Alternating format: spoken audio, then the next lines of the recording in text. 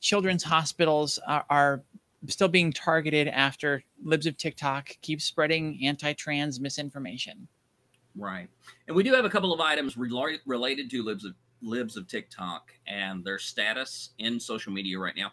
But the Akron Children's Hospital in Ohio was targeted, and I just got a new submission over through the link that allows people to share over in the Discord news stories that they come across.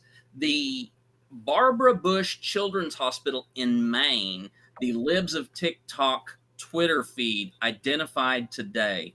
And this is what they said. The Barbara Bush Children's Hospital in Maine has a gender clinic which offers puberty blockers to kids, cross-sex hormones, guides for boys on tucking, and for guides for girls on chest binding. They also promote their services in helping young children fully transition. And so we have the Akron Children's Hospital and now the Barbara Bush Hospital in Maine that have been identified by Libs of TikTok.